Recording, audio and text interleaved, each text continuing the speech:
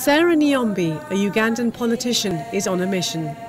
She's trying to halt a silent killer stalking her country, from which every woman in Uganda is under threat. It's called cervical cancer, and in the developing world, it's the leading cause of female cancer deaths. It is a horrible cancer. It kills hundreds and hundreds of thousands of women each year. It's not a nice way for women to die.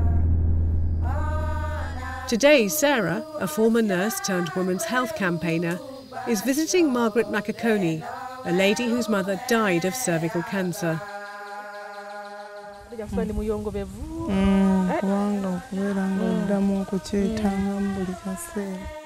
Sarah knows exactly what Margaret's going through. She's also lost people she loves.